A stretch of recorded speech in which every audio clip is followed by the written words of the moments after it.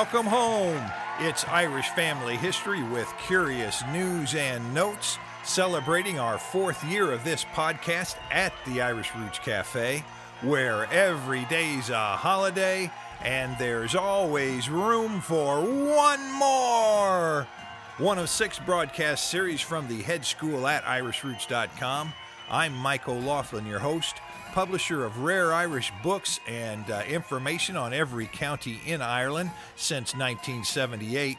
Be sure to read our blog, complete with links to click on from this podcast, and search our master index and books for free.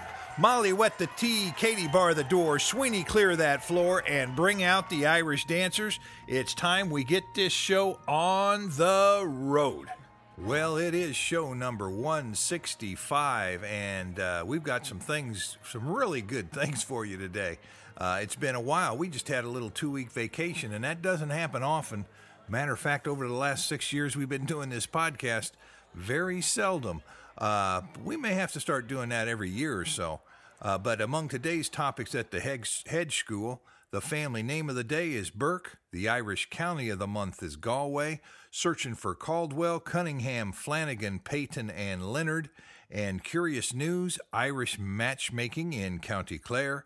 The video of the month is about a boatman and a woman he's in love with, I think, and he's trying to talk her into something. And the curious note is outboard bathtub for Mervyn. And the 1-minute podcast, the old Claddagh Ring. And that's from County Galway, too. So we've got a Galway emphasis.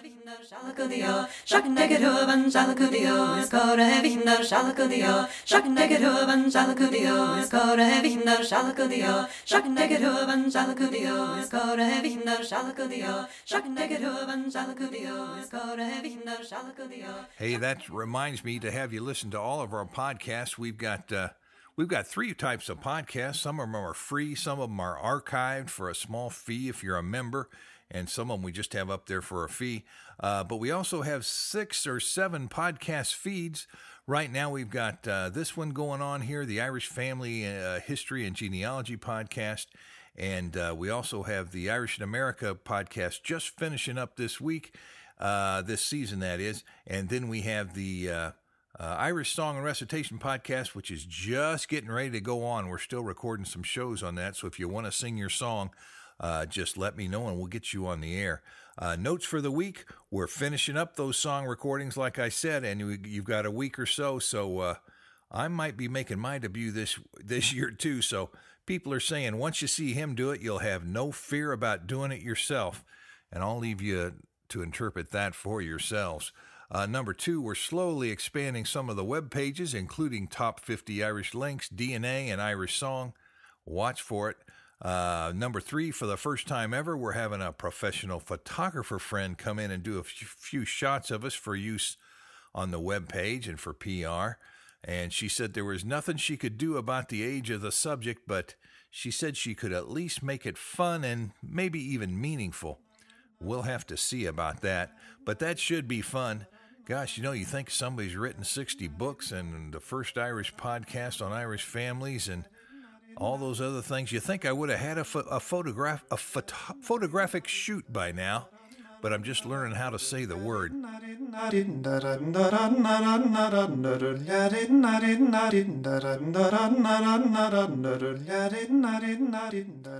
Well, let's see. We've got the 1-minute podcast. I'm going to have to think on my feet today because I don't have it done yet. But one of the podcasts on the Irish Song podcast is going to be the old Claddagh Ring. And the village of Claddagh, of course, was in Galway, so it fits in perfectly with today's broadcast. So we're going to act like I'm playing that podcast right now, even though I won't record it till probably next week. And that song goes something like, "The old Claddagh Ring belonged to my grandmother. She wore it a lifetime, then gave it to me.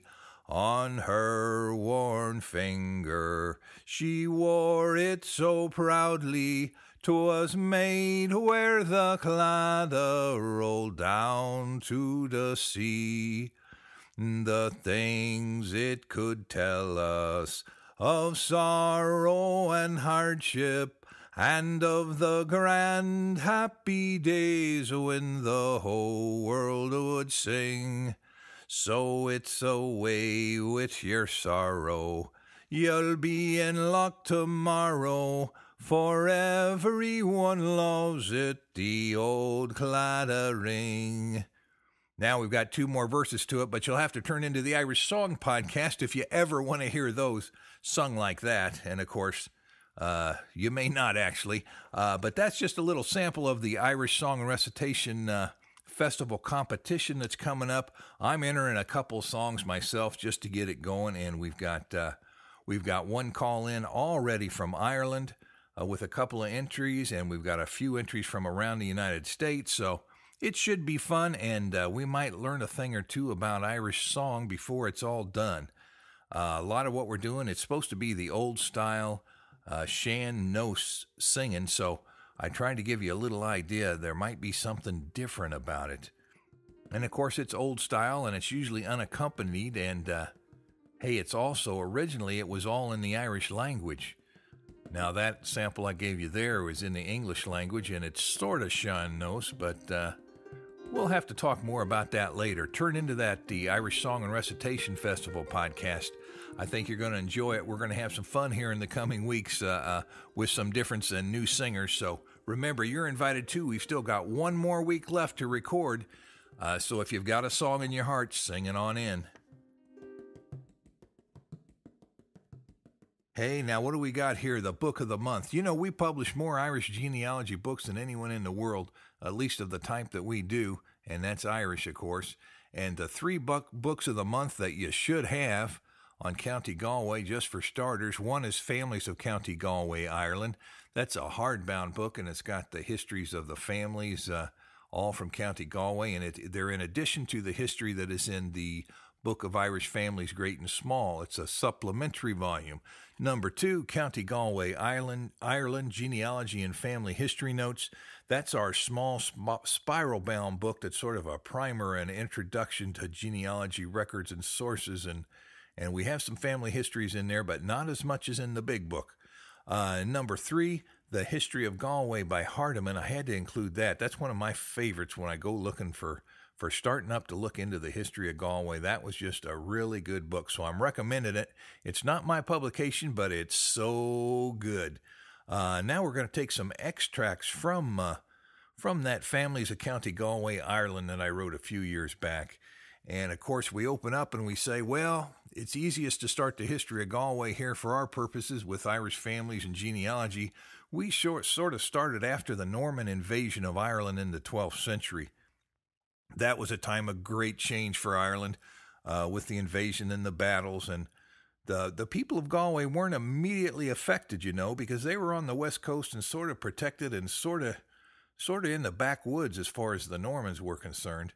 And it took a while before foreign troops actually got to set foot in Galway and bother those nice Galway folks. In 1171, Strongbow landed in Waterford, but it wasn't until 1178 that the English first set hostile foot in the province of Connaught. And that incursion was successfully repulsed, however. So they didn't just run over the Galway folks, no. And the town of Galway by that time had been rebuilt, and it was increasingly necessary to control the town of Galway in order to rule the province of Connaught. And centuries of conflict would follow as a result, especially all the way down to that 17th century that we've talked about before. And the town of Galway would often stand against the rest of the county even. And you're going to find Burke and Flaherty and O'Brien in either allied or opposed to each other. And the de Burgos, of course the de Burgos, that's the Burkes, the Birminghams, the O'Connors, the Kellys, and even the O'Briens of Clare got called up to help now and then. Hey, you know what? We've got 3 things to remember, and that's that we've got a podcast that you're listening to right now. If you're hearing my voice, we've got a blog reader, which is a computer reading the blog, and then we've got the blog itself, and each one contains something a little bit different most of the time, so you might want to check those out. Hey, coming up, one of the bulletins for the day, Did you know the Middle Eastern Coptic Church was in Ireland and how far back that goes? They just dug some information up on that. Now it's time to raise our eyes skyward, give thanks, and ask for help. Here are today's magnificent 7. Number 1, Miriam Kerrigan of Melbourne, Florida. Your Surnames of Ireland book has shipped. Teresa Caldwell of Long Valley, New Jersey, welcome as a new member. She's searching for William Caldwell, born 1815 in Ireland and married Eliza somebody. And they've got one daughter, Mary, born in Ireland, and then they've got Nova Scotia comes into the picture, and then Philadelphia, and she wants some more information, so if anybody else there can help, kick it on in. And number 3, Margaret Kerr of Lannon, Wisconsin, welcome as a new member. Number 4, Patty Wilcox of Grants Pass, Oregon, welcome as a new member. Searching for Patrick Cunningham, born 1837, County Down to Richmond, Mass. Number 5, welcome new member Gene Johnson of Sandy, Utah, searching the Irish names of Flanagan and Peyton, and looking for their stories to pass on. Number 6, welcome new member Edward Leonard of Jenkintown, Pennsylvania, searching for Michael Leonard, who came to Ulster County, New York, shortly before 1850. Where'd he live in Ireland? And Padraig Lynch of Dublin. Your County Tyrone genealogy has shipped.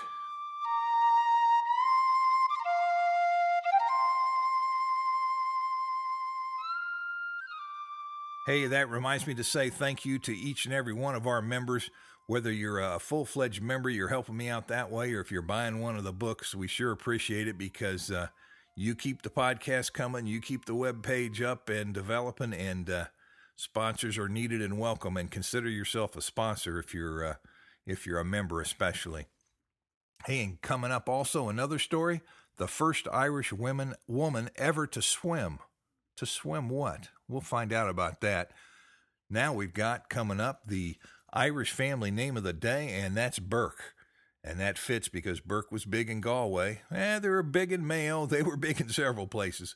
But today's family history is in honor of members Joseph R. Burke of Odenton, Missouri, looking for Burke of Ballinasloe, County Galway, and Mary Moffat of Bozeman, Montana, looking for James Paul Burke, who was born 1887 in Kansas City, Missouri.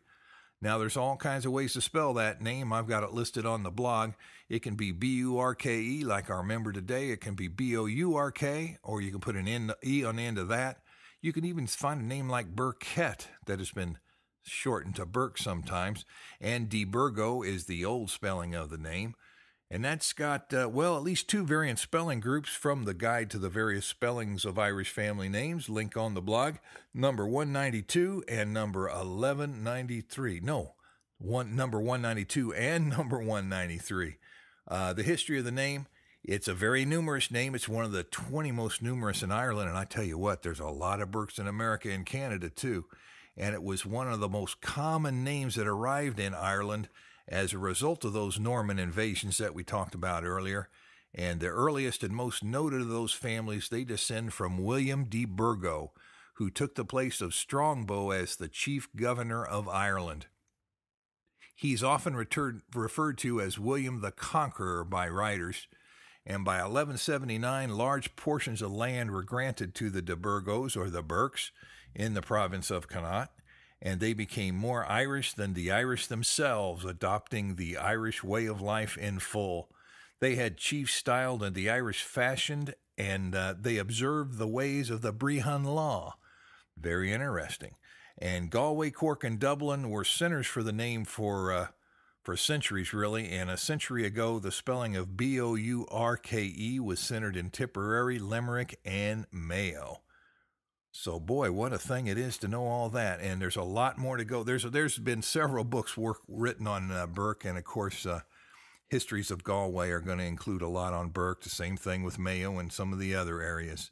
But now we have to take a look at the Irish family coats of arms from the Irish Book of Arms. And that's coming up in just a second.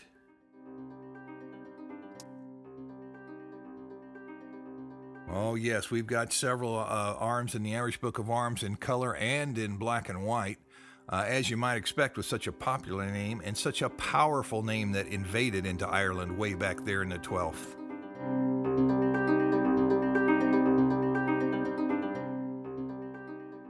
Now, you're going to find several names if you do a search in our free Master Online Index at irishroots.com.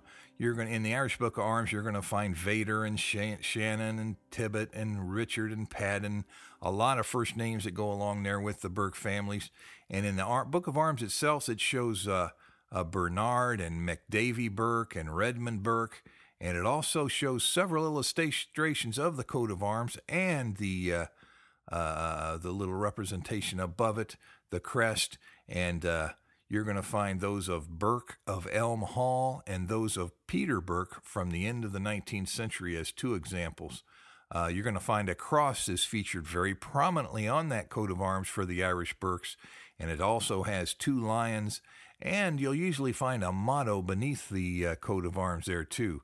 Very important for family members to check that out, don't you know? And hey, guess what? Coming up later in this episode, we're going to talk about the story of the Cape Breton Irish. And it's a video, actually. There's 7 or 8 parts, I think, but this is a link to the first part, and you can just go on and watch the rest of them. But somebody did a lot of work for this, so it's worth watching. Hey, now it's time for, I hear that, it's time for...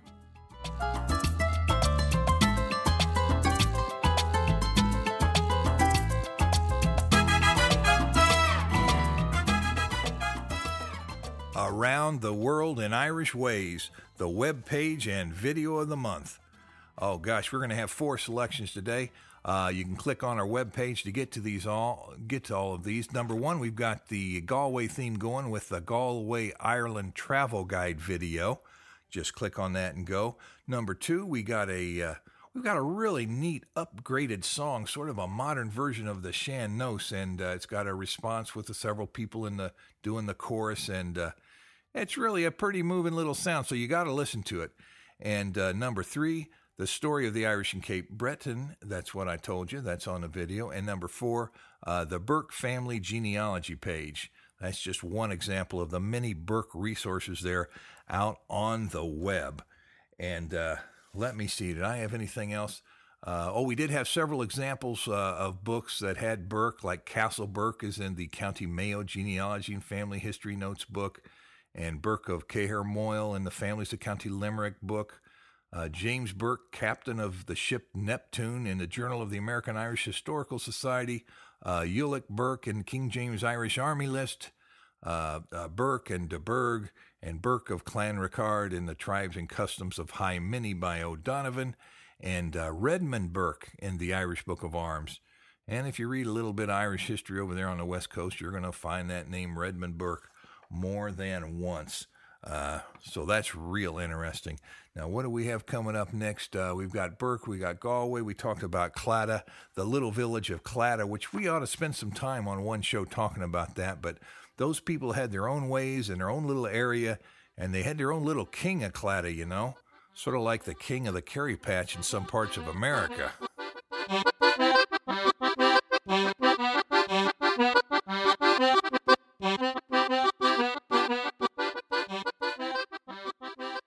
Sure now, don't you know it's time for Curious News and Notes from Ireland today. Number 1, an enclosed order of contemplative nuns is offering a sample of the contemplative way of life for a monastic experience weekend. And that's going to happen in County Carlow, Ireland, and it's probably happening right now. Remember those things like obedience, poverty, chastity, and enclosure. You know, that could help quite a few people. Just a weekend or two doing it on your own might make your thinking a little clearer. What do you think, huh? Sign up in County Carlow if you're thinking of maybe joining the order. Number 2, link on the blog for more story. Number 2, a 1,200-year-old manuscript in County Tipperary has linked the Christian church in Ireland at that time to the Middle Eastern Coptic church. And apparently this leaves a lot of people a little surprised, so more on that story on the blog. Just click on the link.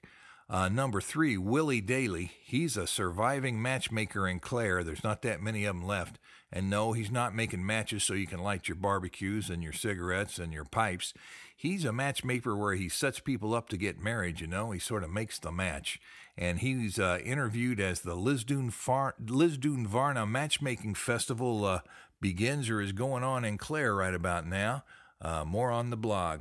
Number 4, a meteorite lands and hides in Ireland, and that just happened this last Wednesday. They say if you find it, they think it hit the ground in Ireland, it's worth its weight in gold.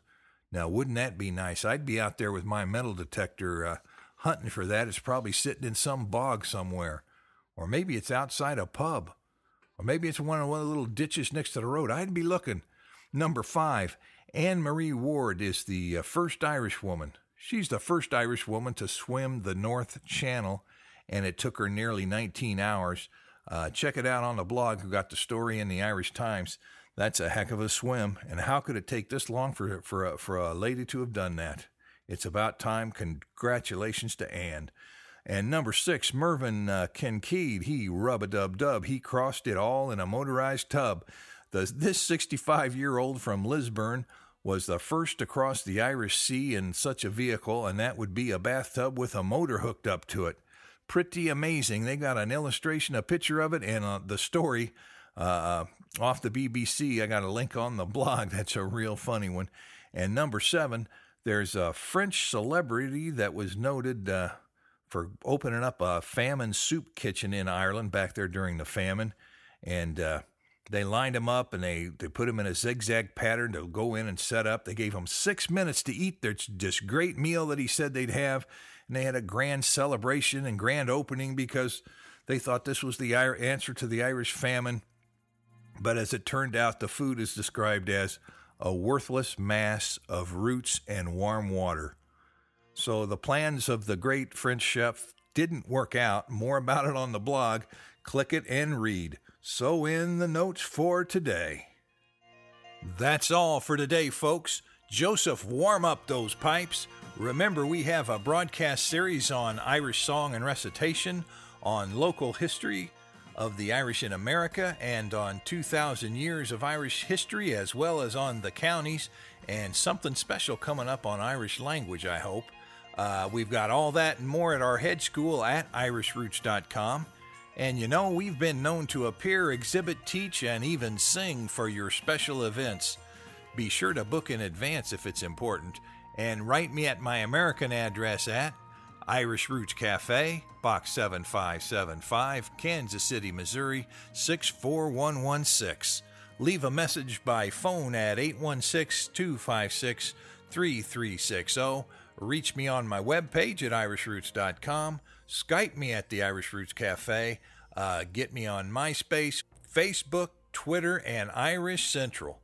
Members foot the bill, so they get first priority, but we're open to all. And by the way, a big thank you to all of our members. And away.